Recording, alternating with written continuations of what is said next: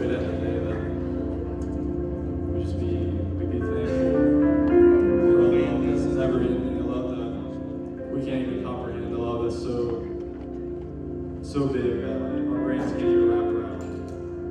Everything you've done for us, putting yourself on a cross, just for me and everyone here. We know we're undeserving, we're not worthy, but you did it anyway. And God, I pray that you give us open ears to hear and open hearts just to accept what we hear tonight. In your name I pray. Amen.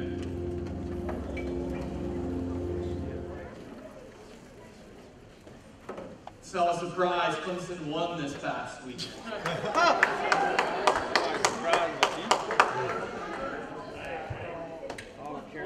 How many of you think they're going to win another national championship?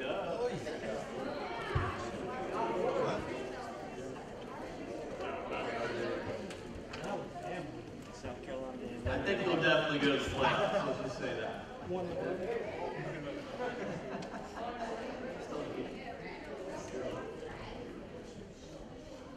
Well, before I start, just want to let you know one thing that just breaks my heart. Just want to address it. I know I'll address it with my leaders later on, but one of the things that breaks my heart is when we're worshiping and you guys are talking.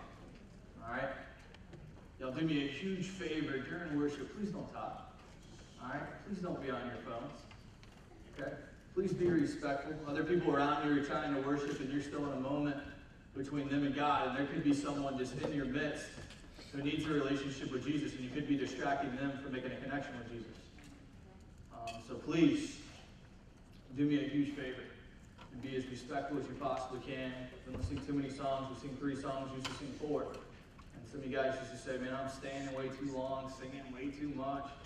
And I'm like, God forbid, all right? But I can sing all night, but I know some of you are like, I can't stand that long. But anyway, y'all do me a huge favor next week. Come in, be respectful. Majority of the time you guys are, but I always want to address it when I see it. I love y'all. I say that in love. I'm never going to embarrass you, never going to call you out. But I just want you to know, please be respectful during worship. Also during the message, don't be talking when I'm talking. All right? Because I might dump on y'all. I'm just kidding. I wouldn't do that. I might call you up here and pray, because you get all intimidated when I ask you to pray. Wouldn't do that either, okay? I'm not going to do that to you. Anyway, how many of y'all love Fridays? TGIF, yeah? How many of you don't love Fridays? Why not? Busiest day of the week. I'll tell you this. Growing up, I had a love-hate relationship with Fridays. You want to know why? Because it's the one day that teachers love to do what? Pop quiz, test card, all kinds of stuff. I'm like, it's Friday. It's supposed to be the best day out of the week. You're about to go into the weekend. And teachers are like, vocab test every Friday. Does that still happen? Yeah. Some of y'all, I got one on Wednesdays. Teachers a little off schedule. But Fridays was test day, and I could not stand tests. Couldn't stand it. I didn't like tests either. Whenever they give you a test and you had essay tests. Y'all know what I'm talking about? Those are the worst. And sometimes you'd have tests and it'd be short answer. Like, give me a short answer. I'm like, no, give me true or false, right? And then here's the other one. This is the one that always tripped me up on the SAT, ACT, was multiple choice. Some of you are like, it's easy. I'm like, no, because I don't think the way that they think, and they say choose the best answer. And I'm like, what I think is the best answer and what you think is the best answer are 2 different things. Right? Any of y'all feel me on that? But I'm like, multiple choice, like just give me one choice, right? But this is what I want to tell you about tonight. Life is all about choices. Life's all about choices. How you doing on those choices? How are you? Because some of the choices that we make, we can end up being stuck if we don't make the wisest choice. How are those those choices working out for you? Because you're going to get out what you put in. You will get out what you put in. If you don't like what you're getting out, maybe you're not putting in the best choices. Do you like the results that you're getting? How is it working for you? You like the results? But here's the bigger question. Would God be pleased with what you're producing in your life? Would God be pleased? Because if God's being pleased, I guarantee you, your parents are going to be pleased. What kind of choices are you making? This is what I know for a fact, is God's after our heart. And when our hearts change, our choices change. When our hearts change, our choices change. But it's hard for us to make better choices if our hearts never change. Because from our hearts come all the desires to make the choices that we make. And some of you could be here and you're making one wrong choice after another. And it could be because you've never had a heart change in your life. You've never let Jesus change your heart. You've tried to let other things change your heart and satisfy you. But y'all have heard me say this a million times before. The only person who can satisfy the human heart is the one who made it. And some of y'all could be trying to satisfy with other things, you understand, just like we sang in worship, nothing else will do, God. We just want you. But when our hearts change, our choices will change. Nothing will change if we don't change. You don't have to answer this, but you're at the point right now where you're like, man, I need to change. I need to change this. If I don't change this, then I'm not going to get this. Do you like the results you're getting? Life's about choices. How are those choices working out for you? If you have your Bibles, or if you don't, you have your Bible app, go with me to the book of Galatians. Remember General Electric Power Company? How many of you are like, what in the world did you just say? Galatians, Ephesians, Philippians, Colossians, right? Y'all remember that? Gentiles eat pork chops. Y'all remember that one too? Some of you are like, you're just getting weirder. Galatians chapter 6. Who wrote the book of Galatians? Paul is right. How do y'all know who wrote a book? Where do y'all go to find out? When you go to the library, for those of you scholars who actually go to the library, and you open up a book, where do you go to? You go where? Y'all don't read books anymore? No? Where do you go? The table of contents. Carter, you're a genius. You are a genius. So where would you guys go to find out who wrote the book of Galatians?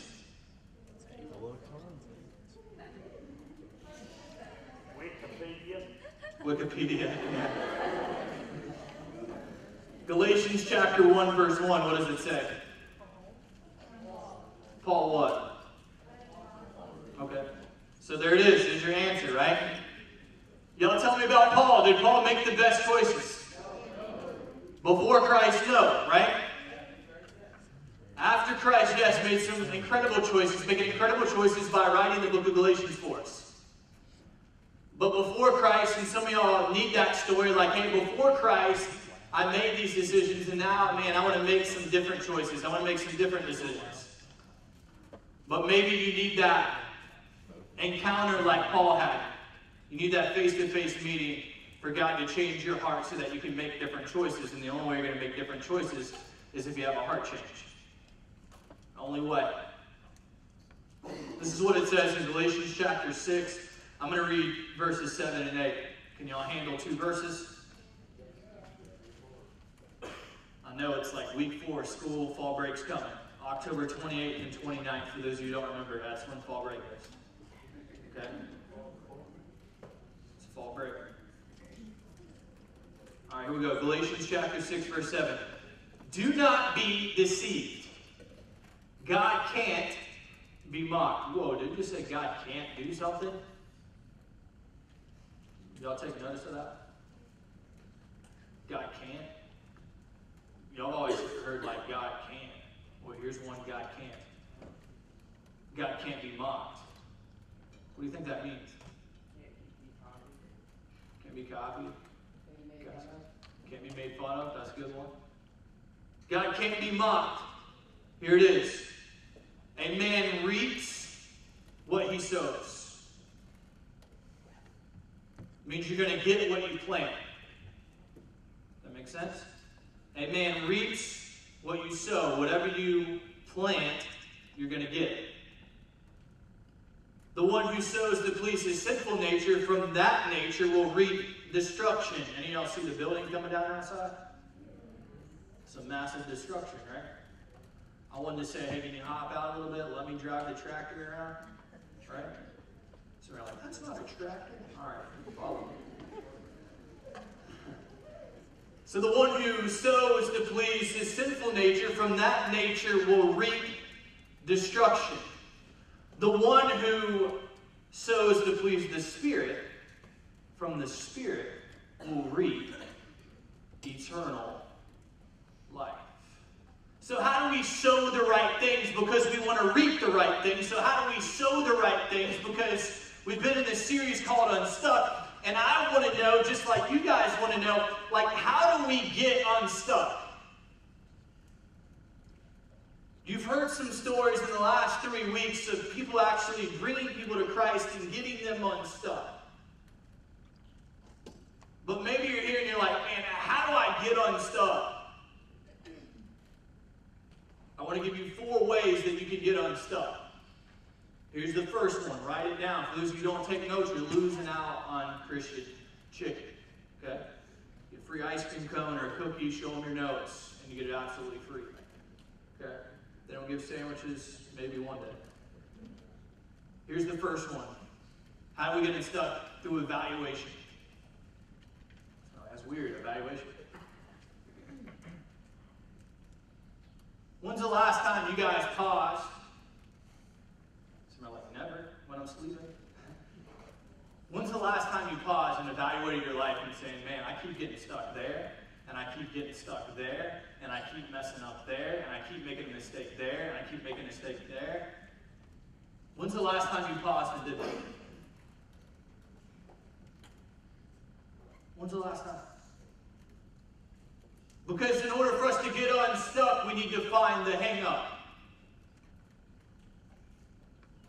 We need to find out, man, where's going wrong in my walk with Christ? In order for us to get unstuck, we need to find the hang-up. Like, where is that kink in the hose? Like, where is the point where I'm going wrong? Where I keep disobeying my parents time after time. Man, where I keep messing up every single weekend. Like, where is that? Have you taken the time to be still enough to think of, man, this is where I keep going wrong. Why do I keep making C's?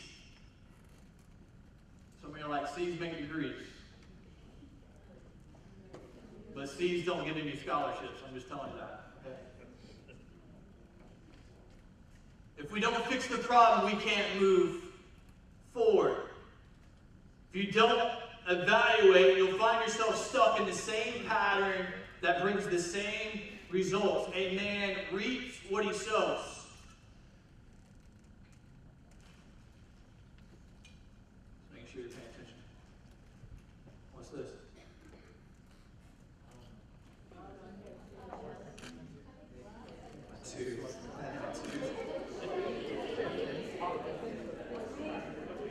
Right? A man reaps what he sows. What am I doing here? I'm planting, right? I'm sowing, right? You took the time to evaluate, like, what are you sowing? Like, what's the hang up of why it's not producing the results that you want it to produce? It starts off by saying, Paul says, do not be deceived. Don't be led astray. Don't be led astray. Like, where are you being led astray? Don't be deceived. Some of y'all are being led astray from making the right choices, therefore you're not reaping the right things. When we fail to acknowledge the reality or seriousness of sin in our lives, our hearts are deceived. Some of you might be like, it's just a little choice. Like, it's just a little thing that I'm sowing, and you don't realize the big thing that you're going to be reaping. Because sin only snowballs, it only gets bigger. It says, do not be deceived, God cannot be mocked. A man reaps what he sows. Here's one I want to tell y'all. One of the biggest ways we continually get stuck is by hearing the Word of God, but not living the Word of God. Say that one again, because maybe you heard it, or maybe you didn't really hear it. One of the biggest ways we continually get stuck is by just hearing the Word of God, but not living the Word of God. Because you come in each and every week, and you hear it, but do you live it? It says, don't be deceived. Even James, the brother of Jesus, says it in James. Let's see what it says in James. It says, do not merely listen to the word and so deceive yourselves. Here it is. Nike. Right here. Nike. Do what it says. Just do it. Don't just merely listen to the word and deceive yourselves like, go away, hey, I heard it, but you didn't do anything about it. It's like, that's where you're getting stuck. You keep hearing it, but you're not living it. It's like you're deceiving yourself. It's like, do what it says. Are you evaluating? Do you like what you're reaping? Have you sat down and thought to yourself, like, do I like the results that I'm getting in school? Have you sat down and said, man, maybe I'm just playing too much Fortnite? No? Maybe I'm just on my phone way too much. Maybe that's why I'm not getting the results that I need. Maybe I'm not getting the results that I should be getting because I'm hanging around the wrong friends. Maybe I'm not getting the results that I should be getting because I'm in a relationship that I shouldn't be in.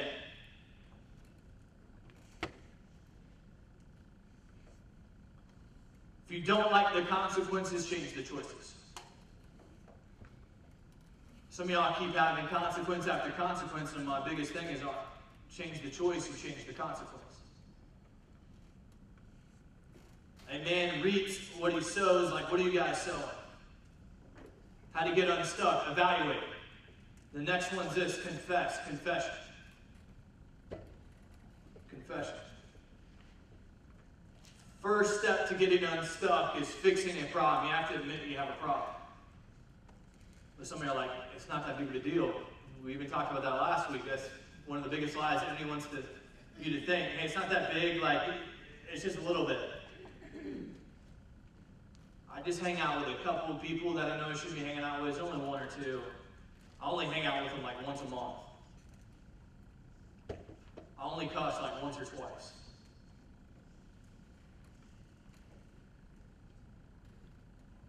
When you begin to confess it, you let someone else in on your struggle.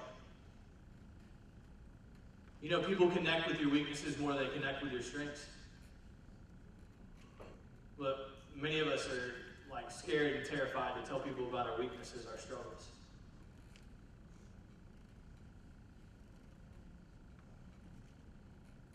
Do people know what you're struggling with? One of the biggest reasons why I encourage live groups on Wednesday nights, encourage Sunday school, aka small groups on Sunday morning, is because each and every one of us need community.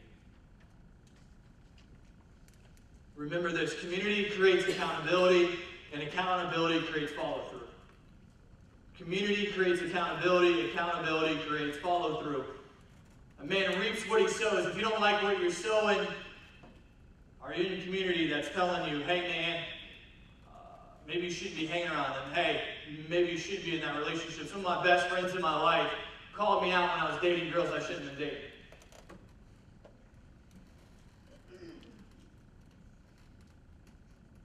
Even though she might look good, it might not turn out big.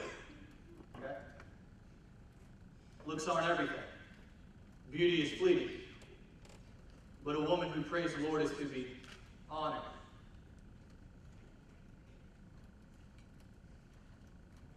Do you have community? Do you have people around you who are saying, man, what you keep reaping right now is because, man, you're sowing the wrong things? This is why confession is so important. This is what it says in 1 John chapter 1, verse 9. It says, if we confess our sins, he is faithful and just, and will forgive us our sins and purify us from all unrighteousness. But have you confessed it? Like, you can't be unstuck from it if you don't confess it. Here's the third one, repentance.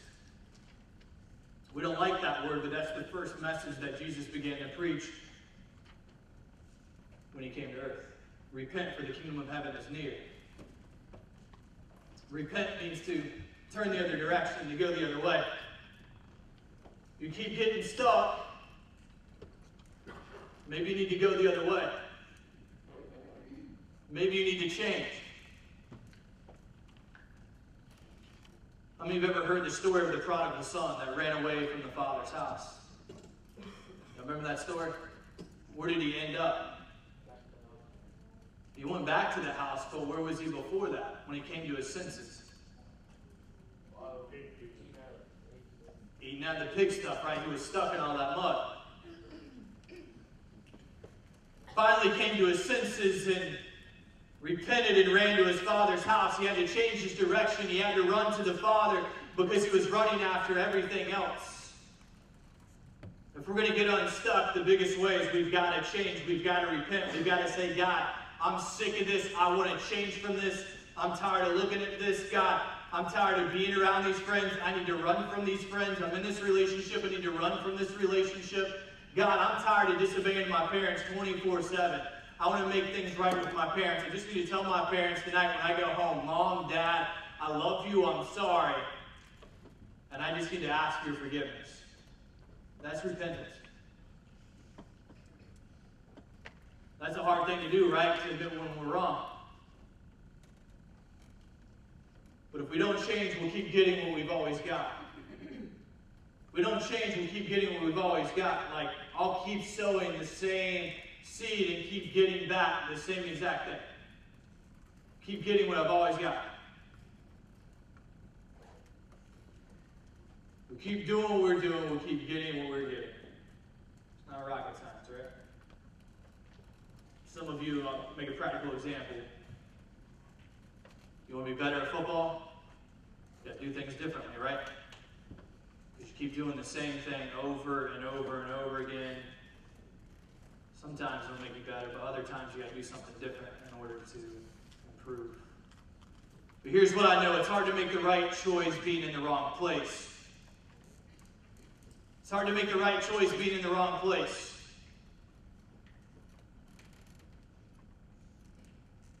Are you in the wrong place right now?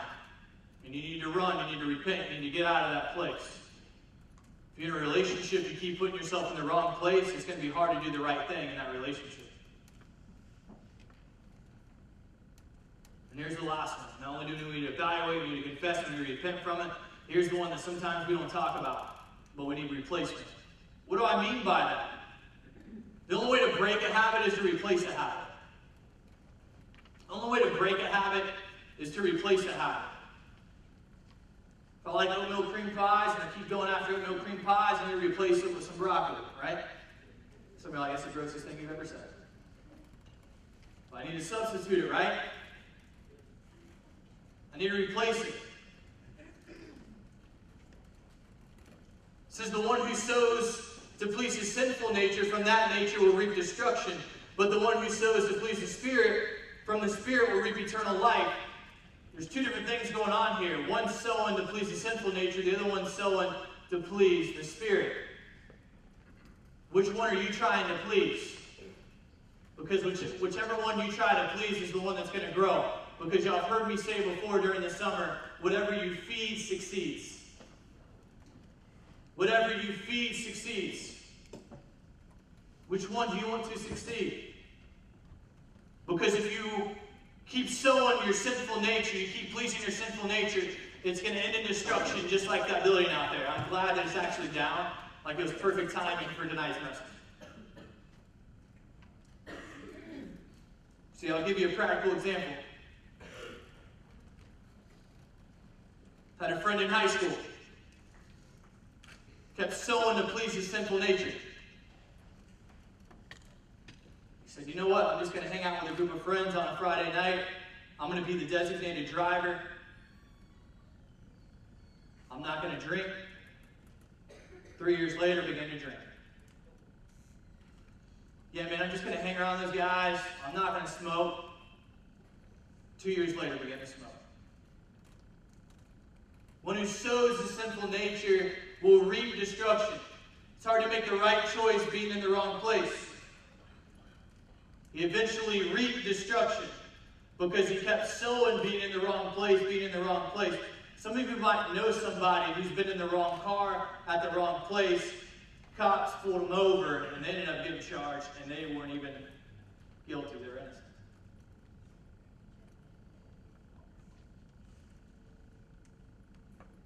Are you guys sowing to please your sinful nature of the Spirit? Because one's going to reap destruction, the other one's going to reap eternal life. Some of you here, you're so stuck because you've never had a heart change. Never had a heart change. What do I mean by that? This is what it says in 2 Corinthians chapter 5, verse 17. It says, therefore, if anyone is in Christ, they're a new creation. A brand new creation. The old is gone, the new is come. The old you's gone, the new you's here. Anybody who's put their faith in Christ. Key word in there, preposition, English people, in. Doesn't say, if there's anybody here who knows about Christ, you know a bunch of facts about Christ, you're a brand new creation. It doesn't say that. It says anybody who's put their faith and trust in Christ. Just like you put your faith and trust in the chair tonight. Here's another one. That word in is huge. Alright? You go back to it one more time. Anyone who's put faith in Christ. It doesn't say around. Because right now you guys are around Christ. If anyone is around Christ, they're a new creation. Because a lot of you have been around church a while. You could have grown up in church. You've been around church. You've been around Christians. If anybody is around Christians, around Christ, they're a new creation. No. Anyone who's put their faith and trust in Christ. It says the old is gone, the new is here. I give this example sometimes. A caterpillar turns into a what? A butterfly. It's a brand new creation, right? Can that butterfly go back to being a caterpillar? No, right? That's why we believe that once you're saved, you're always saved. You can't undo that because it was a gift. It doesn't take his gifts away. It says if anyone is in Christ, they're a new creation. So, like, this is you at first, right? You're stuck. You're not a new creation whatsoever. But it says if anybody is in Christ, they're a new creation, what? The old is gone, what? The new is come. Because if anybody is in Christ, check this out. They're not a slave to sin anymore. They're free from their sin. Sin isn't their master anymore. God is their master. It says if anybody is in Christ, they're a brand new creation. You're like, this ain't me anymore. And some of you, that's the biggest thing you need tonight, is you need to be a new creation. Because you know the old you ain't working. The choices that you're making. And you've never repented. You've never said, you know what? Hey, I messed up. God, I need your forgiveness. And the beautiful thing that happens, Paul writes earlier on in Galatians, he writes this in Galatians. He says, I have been crucified with Christ. I no longer live, but Christ lives in me. There's new desires because Christ is in me. The life now I live in the body. I live by faith in the Son of God who loved me and gave himself for me. If there's anything I want from you guys is to be new creations, the old to be gone, the new to come.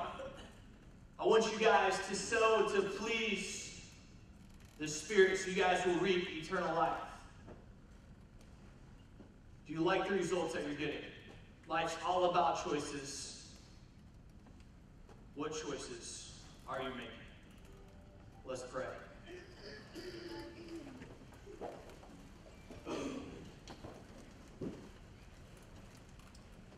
Maybe you're here tonight with heads bowed and eyes closed. And you've never made the choice to give your life to Jesus.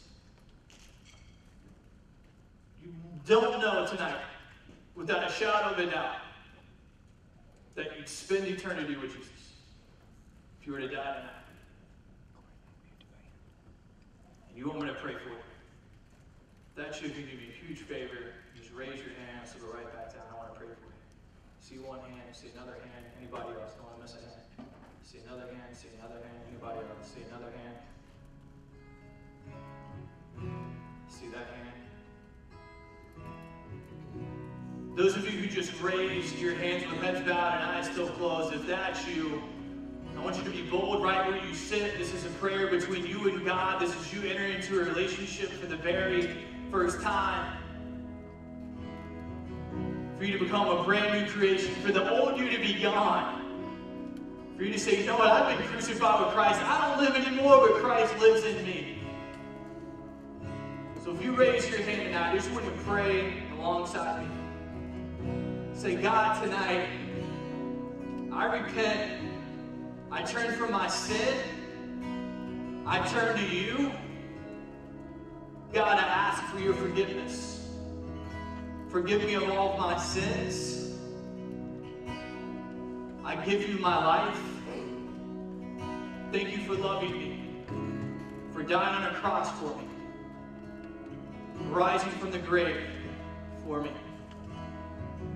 Tonight, I confess you not only as my Savior, but my Lord. Thank you for saving me tonight. For all these things in the name of Jesus. Amen. Many of you have been to Alive before. You know, in just a second, I'm going to count to 3. And maybe you're here and you're like, that's me. Like, I made that choice. I want to spend eternity with Jesus, and I want to walk every day with Jesus. I want to give my life to Jesus tonight. I'm going to ask you to stand on the count of 3. I don't do it to embarrass you. I do it to celebrate with you. Jesus died on a cross publicly. Whenever we follow Jesus, we're going to follow him publicly. We want to rejoice with you. You're making the greatest decision of all time. So tonight, if you're here, you know what? I need to make that choice. I need to make that decision. I've never given my life to Jesus tonight. I prayed that prayer. I want to give my life to Jesus. If that's you, I'm going to count to 3. And on 3, you stand with everything in you, believing that you are a new creation. On 3, you've never given your life to Jesus. You want to give your life to Jesus tonight and make the greatest choice ever in your life. I want to invite you to stand. That's you on 3. 1, 2, 3. Anybody tonight? Anybody?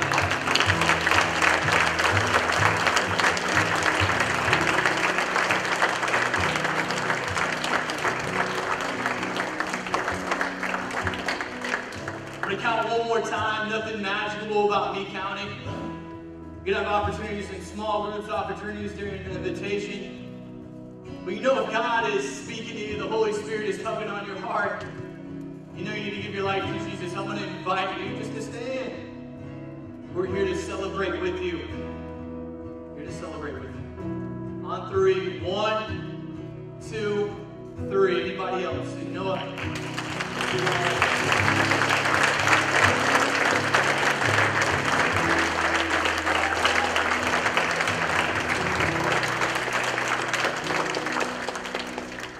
What I'd love for you guys to do, and I can ask you a few questions. I just want you never to forget this day. Here's what's amazing. Here's what's amazing. I just want to tell you this, all right? Y'all know what today is? Today's 9/11. Today's 9/11. What the enemy meant for evil, the Lord wants to turn into good. Good.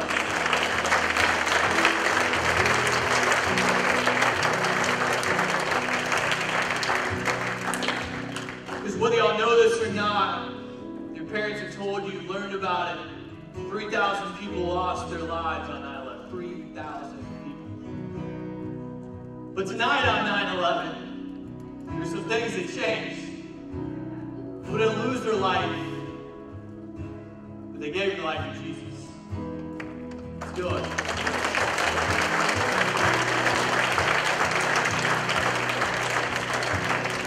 So friends, you can walk with me. I'll walk to the green room. Just give me the Bible in your hand. I get you to write down this date, never to forget it. We're going to sing here at the invitation. Maybe you still need to respond.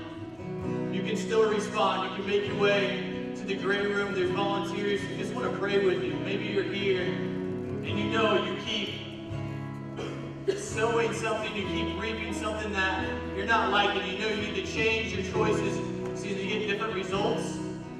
And you just need to repent and let somebody know. You need to confess that to somebody. I want to invite you to confess that to somebody. You invite them in on your struggle, what you're struggling with. During the invitation, I also didn't want you guys to forget this message, so I'm going to scatter some of these seeds. And I want y'all to come up and get one of those seeds and ask yourself, when you wake up, do you like the results that you're getting? What do you need to change with what you're sowing? Are you making the right choices? Are you liking the results? Because you might need to change one thing. Might need to change. But I'm going to invite you tonight to stand to your feet with me. Y'all can stand to your feet with me. We're going to sing. Maybe you're still here. You're one of those ones that raise your hand. You need to still make your way to the greater room. Maybe you just need prayer no matter what it is. I want to invite you to go to the greater room. I'm going to be standing by there. But I want to invite you to come up during the invitation, grab one of those seats, and think to yourself, man, what are you sowing right now? What are you planting? What are you planting? Y'all respond.